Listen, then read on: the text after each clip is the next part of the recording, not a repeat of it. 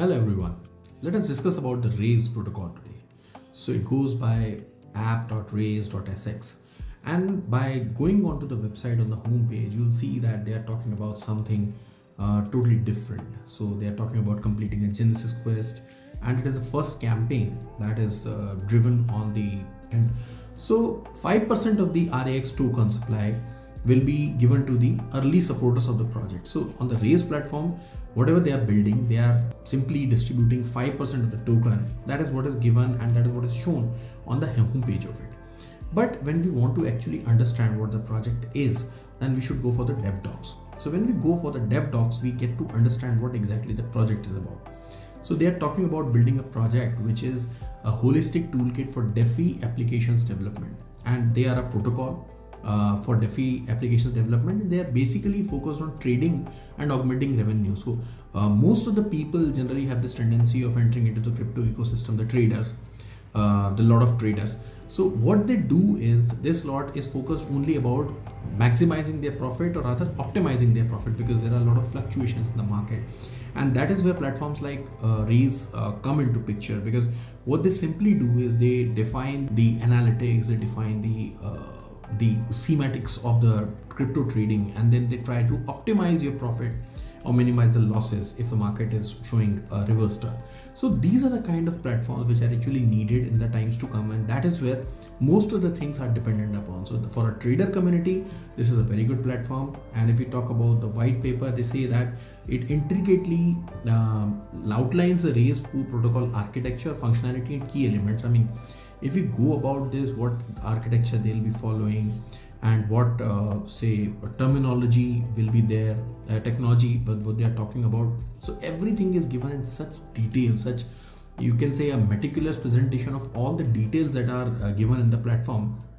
This gives a true sense of decentralization. So everything is an open platform. Everything, including the developer flow, you check about that, how will the developer registration happen, how will the things proceed.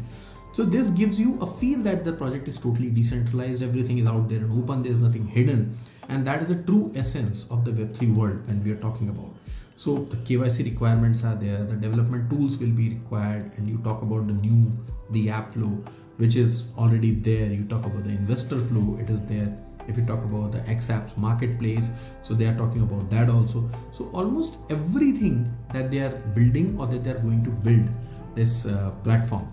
So RaysX platform, whatever they are doing, it is out there in the open, out there for everybody to see, judge, and of course the use cases. So when we are talking about the use cases, they are talking about the re-staking, rebalancing platform, the yield farming rebalance, the liquidity staking on BNB, RWA tokenization, of course, RWA backed stable coins. So almost everything that you can think about in an ecosystem which is required for profitability, and other things which include things like the protecting the interest of the investors.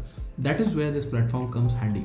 So when we talk about all this, there's a detail about what is RAX token, and RAX token, the whole of its tokenomics, how does that work. So this is a good project, I must say, to bank upon, truly decentralized in a lot of senses.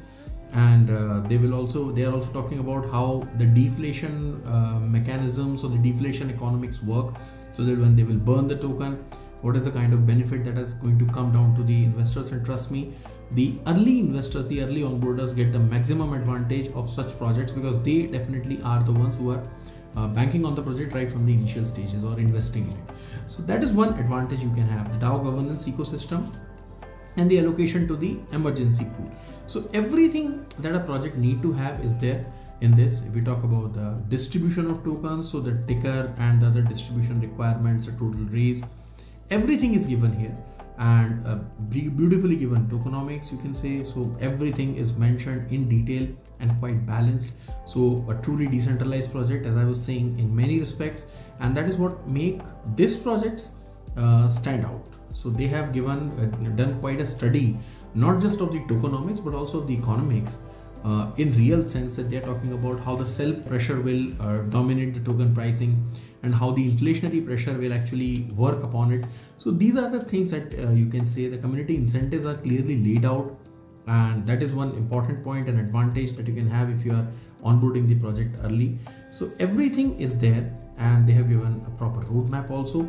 So well laid out, well detailed, meticulously planned, and everything out there in the public. This is this is something that makes the project stand out and makes probably my pick if you want to go for it.